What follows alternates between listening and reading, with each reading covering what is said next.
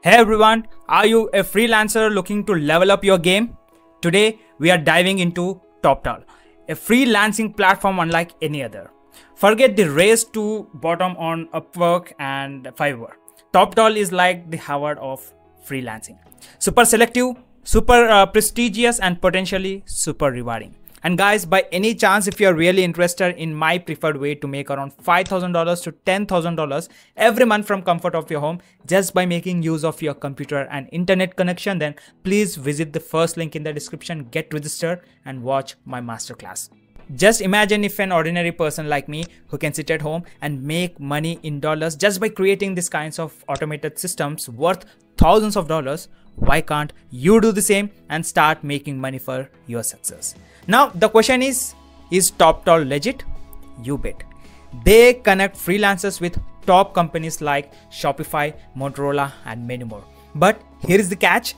They only accept the top 3% of applicants. That means you gotta be an absolute expert in your field. So how does it work? First, you apply as a freelancer in one of their 5 categories: developer, designer, finance whiz, management consultant or project manager. Each category has subcategories too, so you can showcase your niche expertise. Now brace yourself. Toptal's screening process is intense and it can take weeks of assignments and interviews. But if you make it through, you are golden. Toptal connects you with high-paying long-term projects. We are talking serious money here. The average freelancer pulls in around $88,000 a year. Now let's break down the pros and cons of Toptal. Toptal attracts high-paying clients because of their rigorous vetting process. You can ditch the low-ball offers and command your worth. Having clients like Shopify and Bridgestone on your resume? Now that's impressive. Toptal gigs boost your credibility and open doors to future opportunities. Forget the stress of undercutting your rates. Toptal assigns freelancers to projects based on skill set, so you get paid what you're worth.